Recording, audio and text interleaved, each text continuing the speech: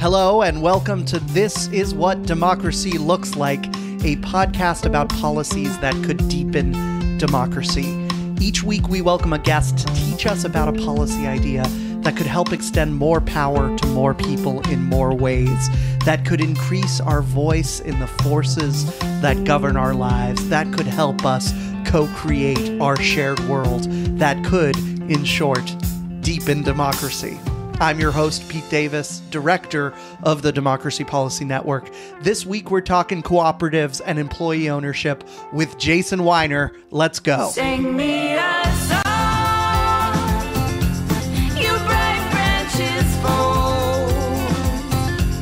Oh, the winter's been long in the summer of growing old. I am joined today by Jason Wiener. He runs a boutique law and consulting practice that helps folks navigate cooperative law, shared ownership models, cooperative finance, and worker ownership. He's the co-founder of Colorado Cooperative Developers. He's the chair of the Main Street Phoenix Project, a worker-owned holding company that is saving distressed restaurants during this pandemic crisis.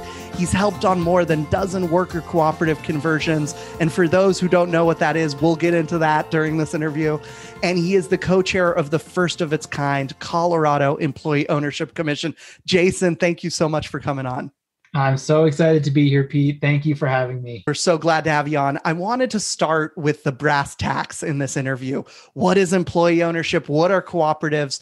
But I think the most fun way to get into that is to hear the narrative story of how you got involved in this work. Because I assume you didn't, as a child, say, I want to be a cooperative lawyer. There must be something that turned you on to this. And so I'd love to hear, when did you first hear about cooperatives and employee ownership and the solidarity economy and things like this? How did you get started in this work? Well, that actually does go back to when I was in diapers. Little did I know the genesis of my trajectory to being a cooperative lawyer would start before I was even born. My dad actually bought his first home in a housing co-op in New York City. And for those who don't know, housing co-ops are the big city alternative to condos and other kind of forms of apartment living. And they're pretty common in DC, New York, San Francisco. But my dad bought into essentially what was at the time a limited equity co-op in a new division in Queens. It was, what's it called now? It was called Queensview West, and it was in Long Island City in Queens. And what you bought in for was actually the same amount of capital that you would get out. And what you got for buying into the co-op was stable rent. And it was the first form of equity-based capped rent, or what they sometimes talk in New York and other places about. I forgot the term that's sometimes used. But anyway, you owned your property, but your rent was controlled, rent control. You didn't actually pay rent, you paid dues. So little did I know that was the kind of genesis of where I'd start. But I was turned on to it. I was working in big law in New York City, and I had the opportunity of a lifetime to go in-house for an employee-owned solar company in Colorado. And I won't get into how I even discovered the opportunity, but I thought this was the job of a lifetime, not only to be part of the new energy economy in 2009, but to be an in-house attorney for an employee-owned company. And I thought this is the confluence of the two things I was professionally most passionate about. I come from a background in labor studies and labor law, and I was passionate about the union movement, collective bargaining, but at a time when it was really passé and falling out of fashion. And so I went in-house. I really saw the power of shared equity, shared worker equity, and the promise of co-ownership for middle and lower income folks who might not have that opportunity. That's how it all started. And from there, the rest has just been riding a wave. Wonderful. And then after being in-house there, you decided to start a firm that was just about cooperatives and employee ownership, correct? Yeah, exactly. It was taking that show on the road. It was really taking the full spectrum of what I did in-house and turning it into the umbrella for our firm. And so I essentially took that show on the road, and we have clients now in more than 35 states, 4 countries. We have 8 attorneys ranging from Ohio, Massachusetts, DC, New York, and we're most known for work in cooperatives, but we really specialize in the kind of broad range of options for employee ownership. Other than we don't practice or create ESOP plans, but we're familiar in terms of policy work and advocacy. And one last biography thing I wanted to ask about before we get into kind of what these different words we're using mean. Yeah. You went to Cornell's ILR school, right? Yes. And I'm just, so it's industrial labor relations at Cornell. And I just hear multiple good things coming out of this when it comes to big structural change thinking on the economy, that it's people thinking about opening up the black box of how the institutions of our economy are made. So could you just talk a little bit about that school for why do I keep seeing it come up in many of these great thinkers? Yeah, it was it was really the formative moment in my education. It really shaped my ideology and affirmed my kind of underlying philosophy. I grew up with public school teachers as parents. So they were both in New York City and suburban schools, which meant they were supported by a union. And we grew up in middle-class circumstances because the unions in New York are very powerful. And it was a natural evolution for me thinking about what it meant in the 80s and 90s growing up middle class and how that prospect was all but impossible for my generation. So the ILR school was actually formed in the 50s as part of a land grant program under New York State. And there are 3 of the 7 colleges at Cornell are land grant programs. And the purpose of the ILR school was to create the next generation of labor leaders. It started out purely focused on the labor movement and training the labor leaders of tomorrow. It evolved in the 70s and 80s to produce consultants and even folks doing modern day or contemporary HR. We're now in the 3rd iteration where I think, and it's been a long time since I've been back, but I think the whole notion of labor relations is evolving as employment regulation is evolving, as the underlying structures in our employment and our economy are shifting. And I think cooperatives are really at the leading edge of a lot of that. And so we have to study and think about how we're seeing the erosion of traditional employment, but the growth of freelance workers and atomized work in our economy. And with it comes the total deterioration of private sector collective bargaining. But Cornell is one of only a handful of labor-oriented programs. There's one at Berkeley, and not coincidentally, the other one is at Rutgers. And the Rutgers Center focuses on employee ownership, where Dr. Joe Blasi is one of the leading thinkers and writers on the subject. And so Rutgers has really focused the 2 things together. ILR, I think, has produced really formative thinking and design and professionals. So I either, coming out of ILR, was going to become a management consultant, an MBA, or a lawyer. And what I do today is really a combination of all 3, but I get to wear my lawyer hat. And that's the background. When I went to school, there was almost no mention of unions at all. And there was no mention of the idea that you would dream of being a labor leader. Yeah. And now in the last few years, we're finally seeing that come back. And it's always interesting to hear about a time when that was so normal that you would say, oh, a university, it needs to train like business leaders, government leaders, religious leaders, and labor leaders. And I think we're going to see things like this in a new form. And go back to that education today, actually. And we used to joke, we would read writings of Karl Marx in every semester, in almost every class for 4 years. And so it's just so unbelievable. That would be politically impossible. And it was socially not only acceptable, but it was just like common curriculum for us to learn, about alternative economic systems. And it just became so normalized in my mind. It's never been a foreign language or a passé subject. Let's now get into the details of what these words that we're using are. And I might just start from the total beginning. What is a cooperative? So a cooperative first is not a newfangled, wonky, fancy kind of advent of the millennial generation. It's actually it's an economic construct that dates back millennia. A lot of First Nations and indigenous groups organized commerce cooperatively before colonial settlement, before it. What we know today and what we recognize as the cooperative tradition really evolved from Western Europe, Northern Europe, Italy, Spain. And it's a construct whereby a business organization is formed by, of, and for members to solve their common needs and create an organization to help themselves. And it's designed to pool not just their capital, more importantly, their patronage. And patronage is just the fancy term for contribution. Today, we have cooperatives in several formats. We have consumer cooperatives, which are food co-ops, where members come together for access to healthy, local, and in some ways politically enlightened food to enfranchise and protect a just food system. And one's patronage in a food co-op is your purchasing. REI is another example. REI started because backcountry adventurers in, I think it was the 20s, couldn't access affordable recreational gear. It was only affordable to the Vanderbilts and Rockefellers. And they came together to pool their purchasing power. Now, the consumer cooperative movement has gone through some ups and downs, and it's been in some ways confused with the consumer union movement of the 60s and 70s, but it's come back in vogue today in the context of online platforms and technology, and thinking about how we protect ourselves, our identity, our data, our relationships in a virtual world where our patronage is our mind space and our attention. Another form of a cooperative is a marketing cooperative or a producer cooperative.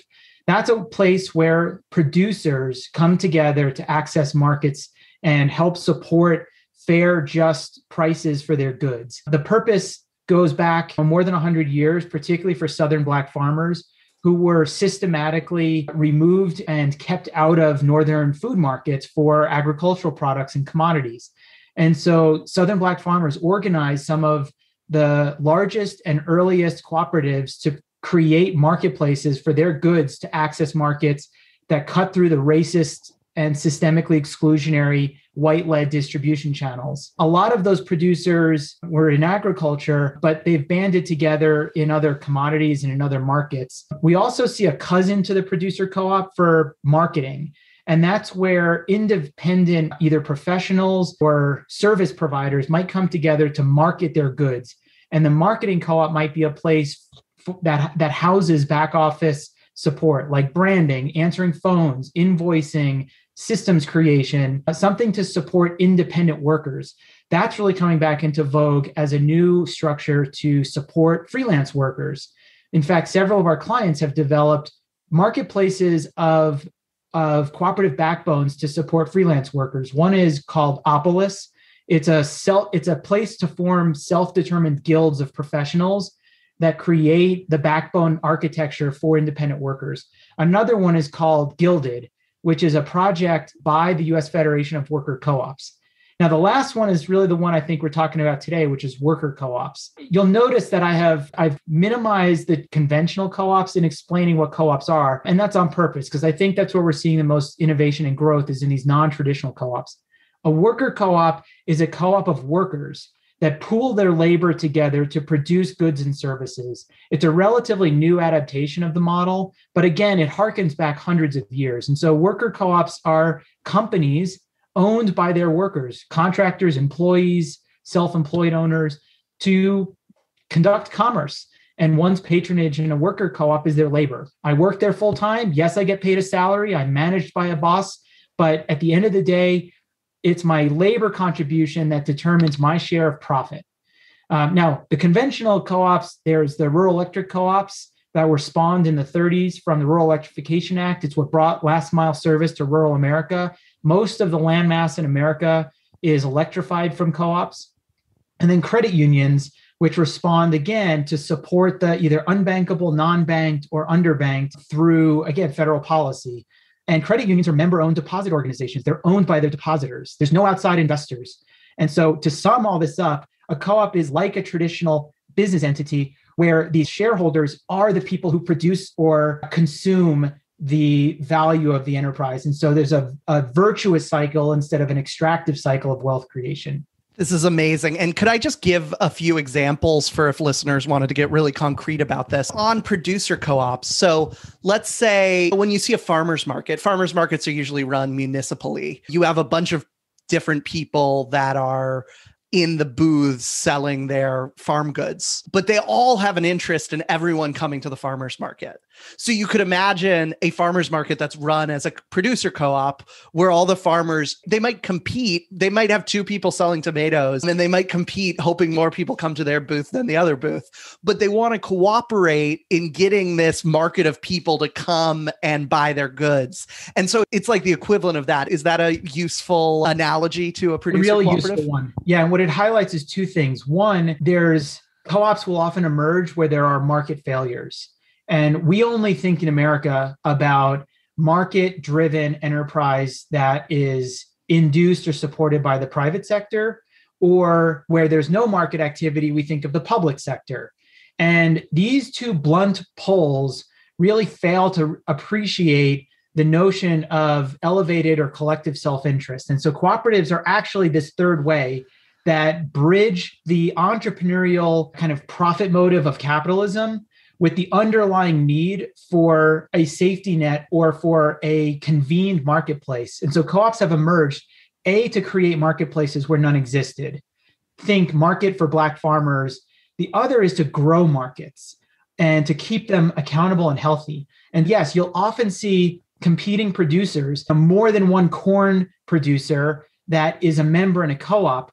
And what's so fascinating is that they democratically determine policy, pricing, and strategy to grow the market so that they can compete in a healthy and vibrant way that supports all of their livelihoods. It's the rising tide lifting all boats. And it requires, in most cases, literally no public policy support and no outside capital if done right. And so many co-ops will skip the step of raising venture capital because they can finance themselves from their members.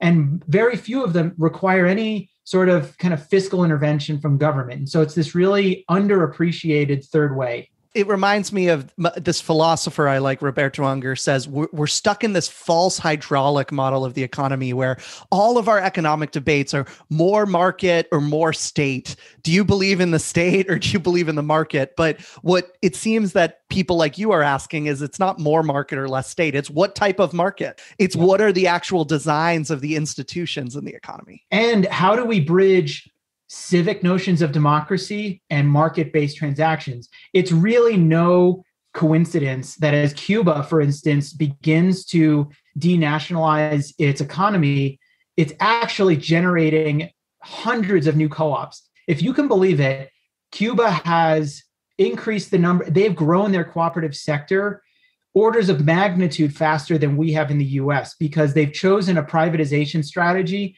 that pushes state commerce into cooperative enterprise rather than going full-fledged into private commerce. And it's a strategy both from the end of state planned socialism as well as from pure form capitalism. We're seeing a convergence that I think in a generation is going to be commonplace. And just because, so let's get into some of these other terms in the constellation around cooperatives. Not all co-ops are alike. There's a lot of ways the shape can take form. Just there's many types of triangles, scaling, right? Many types of ways of shaping this. There's some basic principles, but there's a lot of range of how involved are the members versus are the members just like paper owners and they just, the money's distributed in a fair way, but they're not like going to meetings, to all the way to all the members are having a meeting every night about how things are run. And so I'd love to hear about this phrase employee ownership, which is slightly different than the phrase an employee owned worker cooperative. What kind of is different about the phrase of what is employee ownership capture that worker cooperative does not? Yeah, so the concept of employee ownership is a wrapper. It's a broad umbrella, and it's not a legal term of art. It's more of a construct that depends on substance more than form. Of the forms, a worker-owned cooperative is one, but it's one of many. And the idea of employee ownership is it's a construct whereby a company intentionally begins a process of sharing the attributes of ownership with their workers, employees, contractors, advisors. And we use intentionally general language because there's lots of species and there's lots of examples. A worker-owned cooperative can be suitable for certain applications and perhaps not others of the different types. So it's one where there are aspects of ownership. And by that, ownership is a bundle of rights. So what does that mean? when we think about sharing ownership, we think voting rights, information rights, economic rights, participatory rights in the enterprise of the firm, in the enterprise of the business. More than just empowering people on a team, it's about tying their voice and giving them information, empowering them to have meaningful impact on and a voice into the success and direction of the firm. And that can take several different stripes, but also it's a way of tying their benefit to the performance and benefit of the firm. And so that's an easy example, and it's been used for decades. In fact, there's all this preferential stuff in the tax code that for decades has made tech companies extend ownership to their early employees in the form of stock options. Stock options are absolutely a form of employee ownership. What makes them fall short of being recognized as employee ownership is the extent to which the option pool is embedded in the DNA of the company. It's usually 5, 10, 15%. And so what we say is this is about a continuum. And I would rather see more tech companies and more companies in general adopt stock option plans or phantom stock plans that put them on the radar, put them on the spectrum, that make it then easier to build systems of trust and communication and create more profit sharing and gain sharing so that the company can find a smooth glide path as the owners begin to find either their exit or retirement. So stock options is one, phantom stock is another, worker co-ops are yet another. We also see broad-based ownership within small LLCs and corporations. Something called profits interest LLCs include the opportunity for broad-based ownership within a very simple and very common business structure. The biggest and most well-recognized and most well-developed is the ESOP, which is an acronym that stands for an Employee Stock Ownership Plan. That is a particular species that is a creature of the tax code, and it's a creature of the Employment Retirement Income Security Act, ERISA, of 1974. And it was a very specific vehicle to create a qualified retirement pension trust that would come to own stock in the company. The trust is the holder of stock, but the trust then creates a platform for wealth creation for employees. So it's a derivative structure, and we can get into some of the details, but I just wanted to put all those elements or all those kind of details on the spectrum. And ESOPs is it that you when you have stock in a company, it's not just that you get kind of dividends or you can sell the stock later and make money off of that. It's also that you get voting rights. True? Or? It depends. So typically in a co-op, yes, one member, one vote, you get voting rights. In certain types of equity plans, you do get voting rights. If you're issued in an early stage company, for instance, restricted shares, very often those come with voting rights. You're a common shareholder. Some profits interest plans will also include voting rights. ESOPs and employee ownership trusts, two slightly different creatures, are a little different. In an ESOP, the employee doesn't technically own corporate stock. What they own is a share of the assets in the trust. And the trust is represented by a fiduciary, a trustee, and it's the trustee that exercises the voting power held in the trust. So it's a little more complicated than a traditional direct form of ownership. But you've got the corporation, which issues stock, and that could be still issued to management, but also this trust. The trust then issues shares to employees.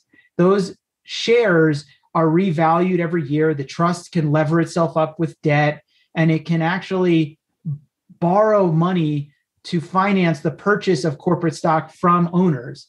But the employees will vest that stock as they work at a place. And the longer they're there, the more shares they are allocated. And when they retire or when they come of age, they can begin to receive distributions of the trust shares. But it's a derivative issue because the employees never really have a voting right at the corporate boardroom. What I hope listeners are taking away from this, you're going to have to go into all the weeds if you want to fight for something like this in your state. But what I hope you can take away from this conversation is there are many ways to design this. Margaret Thatcher was wrong. There is an alternative. There are dozens of alternatives. Two final things on just the forms of different co-ops. When I first heard about cooperatives, I was excited. And then I got a little depressed because I thought, oh gosh, we have to grow cooperatives from the ground up. They're like less than 1% of things in America. And we're going to have to create business schools for all the cooperatives. And we're going to have to slowly grow it over time. And it's going to take a century. But then I heard about this thing called co-op conversion, that you can actually take things that aren't a co-op now and make them a co-op or an ESOP or some form. Could you tell us about co-op conversion? Yeah. So like any business entity, a business can be formed today as an LLC, as a corporation, a public benefit corporation. But what's really exciting, and startups, by the way, are hard. They take a long time. Not all of them become profitable. The failure rate is high.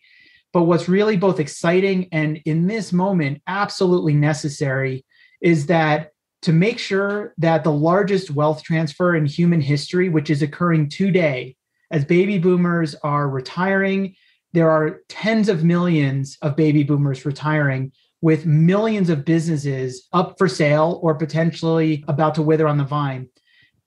With so many of those businesses coming of age and looking to find buyers, generally speaking, here's some grave statistics. For businesses valued at $1 million or less, only 20% of them or less ever find a buyer. That means over 80% of small businesses in America will never find a buyer. And many of them have no family members who want to take over the business. That means most of those businesses will get gobbled up by bigger competitors or will die and just be dissolved and have assets sold at auction. And there are trillions, tens of trillions of dollars in assets that are changing hands from generation to generation. And we need to find a way, and many are finding a way of taking these existing businesses and rather than selling them to Amazon or to a bigger conglomerate or to a private equity fund, or rather than just looking to one's children to take over the business, there are many out there, us included, who are helping business owners transition the ownership of their business to their employees. For many longtime businesses, the owner knows the employees are the secret ingredient that made the business what it is and that make it viable and that make it worth saving. And this is an opportunity to save existing businesses. Many of them were profitable before COVID. Many are struggling, but the employees are the linchpin to the business being able to continue. And to do that is not as hard as it sounds. There are many forms to do it. There are lots of professionals to help. But what that allows is for the wealth that's been created and for all the systems that have been created in a business, for all of that to be shared broadly by the people that make the business successful and sustainable.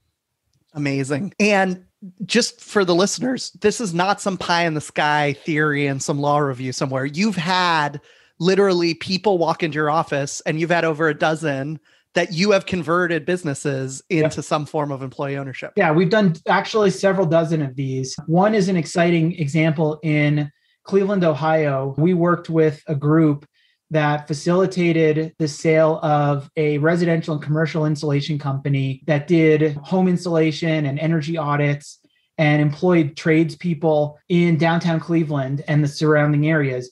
And we helped them convert the business from a 50-something-year-old business owner and to sell to their employees. The employees took over ownership of the business with the support of outside capital and training.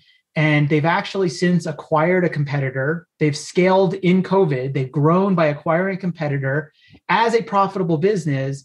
And all the fruits of their labor in some form or fashion go back to the workers. There's a pathway for this business to now be generationally sustainable.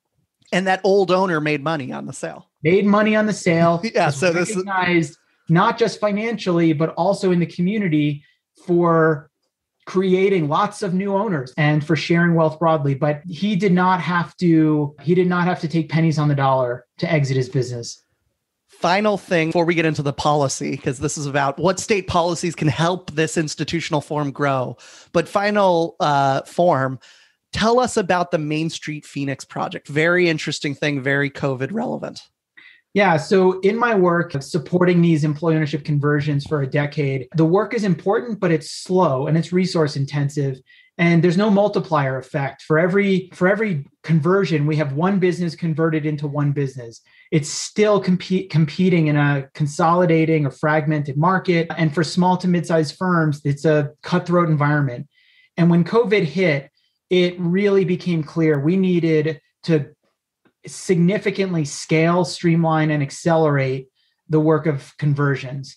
And I was sitting on my front porch 3 days into lockdown and came up with what has been percolating in my mind. We've created a turnkey private equity holding company that is entirely employee owned. And our strategy is to be a turnkey buyer. We go to a business owner. We're focused right now on restaurants and Main Street businesses. And we're telling the business owner, we're like any other buyer. We know your business was successful. It's struggling now. And this could be someone who's ready to throw in the towel. And we're here to provide you a graceful exit from the business. But most importantly, we're here to live out your legacy as taking care of your workers. Let us buy your business, and we will immediately bring your employees into the fold as owners of the holding company. We'll scale by acquiring business after business and operating them under a group with the support of a robust enterprise back office that will handle benefits and training and financing, find capital. And our purpose is to create an economic resilience platform for workers. And so we essentially operate a group. We will operate a group that brings these businesses to greater profit margins and generates excess income for the benefit of workers.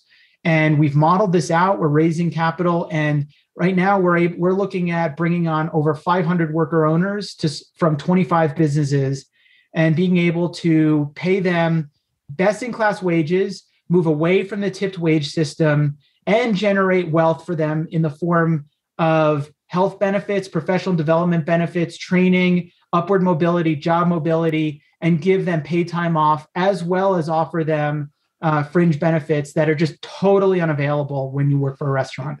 It seems like you are inverting the classic private equity vulture model where, all these restaurants are bleeding on the ground. I'm going to come in, I'm going to buy them all up, fire everyone and take it out. You also are circling around, but instead of doing that, you're making them better by turning them into into worker co-ops. Amazing. And the worker owners participate in a diversified portfolio. They'll get a profit share of their restaurant, but more importantly, they're owners of an enterprise. You're right. We have totally inverted the private equity model and swapped out the LP investors for workers. So our purpose is to generate wealth and economic resilience for workers using a portfolio strategy. Amazing. Wow. Okay. We're coming near the end of the interview. Before we go, I really want to get into the weeds of, if I was a state leader, if I'm governor or a state legislator, or state AG, or even running a state university, any state leader, how can I help grow this beneficial, promising, inspiring alternative model? And you seem to be the perfect person to talk to for this, because you are the chair of the first in its kind Colorado Employee Ownership Commission. So Colorado is leading the way on this. And I'd love to hear first, what is the deal with the Colorado Commission? And what are some of the state policies that you're discovering through that commission that are promising to bring to other states? So our esteemed governor, Polis, ran on a platform for economic empowerment through employee ownership. He himself has started, run, and exited from several highly successful ventures. And he's proud to say that in all of them, he adopted a form of employee ownership, whether it was an option plan or some other benefit pool. He has been keen and very supportive. Even before, when he was in the U.S. House of Representatives, he's been very supportive of employee ownership. And this was a top 3 agenda item for him in his campaign. So back in 2019, he issued an executive order that created the Employee Ownership Commission to reduce barriers to adoption, to reduce cost, and to promote employee ownership as a vital strategy for the state of Colorado.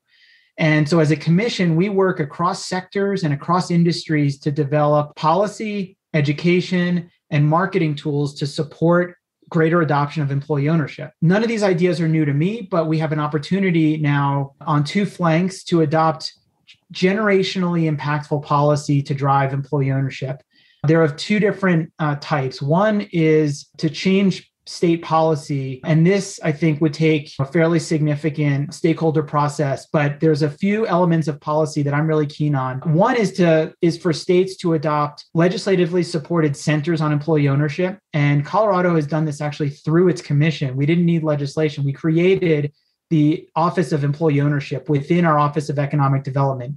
That happened through the executive order, through executive agencies. And I think legislators and policymakers really need to understand the power of a supportive executive to do a lot through his or her or their agencies. But state centers are critical. Support for technical assistance is critical. So too are the hindrances, the policy hindrances to employee ownership. I'm a real big fan of instituting a worker's first right of refusal, that before a business owner can offer to sell his or her their business to a private equity buyer or a strategic buyer, they should be legally required to make an offer to the employees. This is already policy in housing in Boston and Washington, D.C. Yeah, and for our listeners, that is the COPA and TOPA laws, Yep. Community Opportunity to Purchase, Tenant Opportunity to Purchase. I don't think there's any precedent in the U.S., but is there any precedent around the world for There a is. worker or proposals? Could you talk a little bit about that? I think it's in Italy and Emilia-Romagna. I think there are a few either local ordinances or there may even be regional or national laws on worker first refusal. It's been written about by the Democracy Collaborative. There's a white paper on the topic, and it's been researched. It's not a very common structure here in the US. Now, that aside, that I think the moment now, I think we can be more acutely impactful on the tax side on fiscal policy. And here's where there's rapidly developing policy around the country of four different types. One is we have federal tax legislation that encourages employee ownership conversions under Internal Revenue Code Section 1042. It's otherwise known as a capital gains deferral. There are state measures now that are expanding on that as a capital gains exclusion for a business owner to exclude the capital gain on the sale of a business altogether if they sell to a worker-owned co-op, ESOP, employee ownership trust, or other employee-owned business. That's a capital gains exclusion. That's one popular tax policy making the rounds. That could be millions of dollars saved for you selling. Yep. That's a real That's incentive at a tax there. level. That's at a state level, but yes. Right now, the policy at the federal level allows you to defer that gain long term, which is fantastic. So there are other tax mechanisms here too, which is a transferable tax credit for a business that is converting so that they can use the tax credit from both the seller and transfer it to the buyer to cover some of the conversion costs for technical assistance or other professional services. Right now, any sort of technical assistance support inures to the seller, but many of these conversions actually require a buyer, and the buyer doesn't get to take the benefit of that tax credit or the grant or the loan program. There is discussion around creating a transferable tax credit that gives some cash flow support to the buying entity to recoup some of its out-of-pocket expense.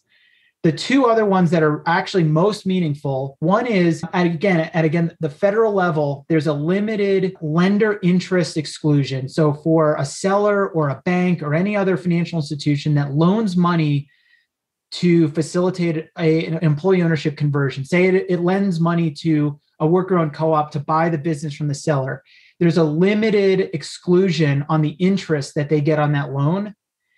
And states can move to exclude the same interest from its income tax at the state level. That would incentivize and provide enormous tax benefits to the financial institutions that can support these deals. It ultimately means lower cost of capital for the borrower, for the employees, but it means more financiers are going to get into the business of lending to employee ownership conversions. That could be huge. The last one is one I'm most excited about, which is currently most ESOPs, and this is very technical, very wonky, but this is where the discussion needs to go. Right now, most ESOPs are structured as S Corp for tax purposes. The corporation actually pays no income tax. Income flows through to the employee ownership trust or the employee-owned trust. The trust is actually a tax-exempt qualified retirement account, so it pays no income tax. So it's this enormous tax-efficient vehicle for wealth creation because all the wealth and it passes through the corporation tax-free to the retirement accounts of employees. Co-ops, unfortunately, pay corporate income tax on retained earnings, on the reinvested income that is not passed through to their owners. And so we're pushing for an income tax exclusion from reinvested profits in co-ops, employee ownership trusts, and other employee-owned LLCs. What that would mean is essentially that a co-op can build up and scale and grow and reinvest in its future on a tax-exempt basis on that income. The income, dollar for dollar, can get reinvested. And that alone could drive significant adoption of worker-owned co-ops and conversions. So we talked about having technical support. We talked about financing and taxes and things like that. Could I ask a few rapid fire questions about some others? Procurement. Is there stuff we can do with government purchasing from co-ops? Garal Barovitz always talks about you want anchor institutions buying from co-ops. Yeah, talk a bit about that. Yeah, that's a fraught subject right now. And I'll tell you why. Initially, the thinking is that the anchor institution strategy can drive significant market share and just gross volume of business to worker-owned enterprises. The problem in practice and for a lot of policymakers is that there's a perception that a procurement preference for worker-owned firms will reduce market share by certified women or minority-owned businesses that currently enjoy procurement preferences. So that's based on a false notion because most of the women and minority business-owned certifications actually also work with ESOPs and co-ops. And we've written a white paper that's available online talking specifically about the subject of employee-owned firms that still qualify for women and minority-owned business certification. If those certifiers can grow increasingly comfortable with employee-owned firm structures, we don't have to lose those certifications. And we can adopt a new procurement preference that doesn't dilute the existing preferences. So that one requires very careful policy development. And those are some issues that need to be understood. But on the whole, the market opportunity for the anchor institution strategy is enormous, absolutely enormous. And I think that's one of the most vital tools for national scaling of employee ownership. One more is what I've wondered about this, what I'd call corporation cooperative parity in government. So governments have small business centers. Governments have curriculums in high schools telling kids about how to start a business. Governments have public universities that have business schools. Is there any push on just saying anytime you mention to a kid, start a business, or anytime you have a hotline to help you start a business, or anytime you have a business school that's training people to help start businesses, you have to also mention cooperatives? I don't know. Has there been any thinking on that? Because I sometimes get annoyed when I say, why is my government preferencing one institutional form over another? Yeah, that's a great question. There's already precedent for that. The Main Street Employee Ownership Act, which passed in 2017, ordered the Small Business Administration and all SBDC offices to educate their clientele about co-ops. And so there's already a mandate for the entire SBA network, which is the largest national service provider to small business in America. They are required to to learn about and provide education about co-ops. Yes, I think it can go further. And this needs to be a condition for all kinds of federal expenditures, whether it's qualifying for public contracts or for anything else that these institutions are part of the kind of block grant program needs to really seriously consider this as part of the core community development strategy. They already do this with community development conditions on block grants. And I absolutely think that we need narrative parity. I think that's really important. Final wonky question before we wrap up.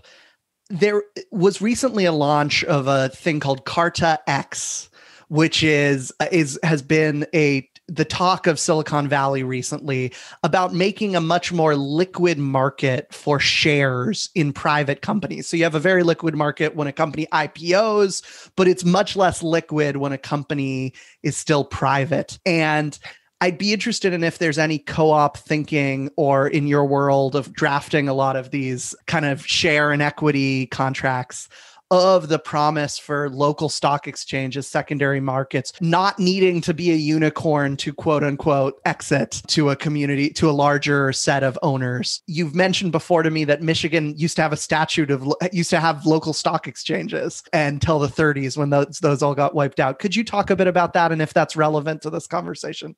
Yeah, I think it's highly relevant. Stock exchanges for secondary securities are traditionally, and I think appropriately, fraught with concern around speculation and around small investors and about what happens in marketplaces. What happened with GameStop and Robinhood is really a perfect example of market dynamics around securities. And so I think we need to be really careful that we're not undoing or applying the pressure of security speculation onto business ownership, especially employee ownership. With that said, there's a lot of opportunity. In fact, one of our clients is actually creating essentially cryptocurrency or tokenization of cooperative patronage to allow worker owners in a co-op to take their accumulated patronage allocations and use that as currency in a secondary market. That's actually happening right now. We've created a few of those private mechanisms, but what's exciting is the scale of companies that have stock option plans where workers never are able to monetize. There are these sharks out there now that essentially are offering to buy phantom stock and stock options for pennies on the dollar. These secondary markets really empower people to find liquidity and actually earn the kind of wealth that they were promised. And I think in appropriate use cases, it's a powerful instrument to generate broad-based wealth. I think the more remote those transactions, the more they need regulation. So I think we just need to be careful about creating a mechanism for further speculation. But all that said, the more we can do to share the gain of firm gain with their primary contributors of value, the better. Carta is a really exciting use case. I think blockchain and crypto provide another enormous opportunity. There's talk of the SEC expanding some of their exemptions to allow platform companies to issue equity to their platform users. All of these are mechanisms, necessary and important political mechanisms to allow broad-based wealth sharing, which is perversely not allowed under securities law or in some cases employment law. Jason Wiener, thank you so much for coming on. Is there anything I didn't ask about, anything people should read, check out, anything you want to plug to our listeners about things like this and ways they can use co-ops and employee ownership to deepen democracy? I really appreciate the opportunity. I would turn folks over. The Main Street Phoenix Project is convening a digital event on sustainable food systems, the restaurant industry, and co-ops. March 12th, there's going to be information on our website coming soon. Our website is mainstreet.coop. Jason Wiener, PC, JR Wiener, PC. Our website is jrwiener.com. We have a lot of blog content and video content on the subject. One of my favorites is a talk that I did with Pete at Harvard Law School a few years back. That's a fun one, but just really grateful to be with you today, Pete. Thank you, and keep up the good fight in Colorado, leading the country on bringing many of these co-op friendly policies to the states. Thank you, Jason. My pleasure. Thank you, Pete.